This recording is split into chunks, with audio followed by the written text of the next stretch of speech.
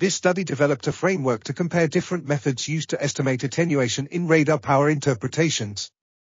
The authors divided these methods into three categories: those that infer attenuation from a single reflector across many traces, those that infer attenuation from multiple reflectors within one trace, and those that infer attenuation by contrasting the measured power from primary and secondary reflections. They then applied this framework to a new ground-based radar survey from South Pole Lake, comparing selected empirical methods to the expected attenuation from a temperature and chemistry-dependent Arrhenius model. The results showed that the best approach was to use multiple reflectors within one trace, which provided the most accurate estimates of attenuation. This article was authored by Benjamin H. Hills, Knut Christianson, and Nicholas Holschuh.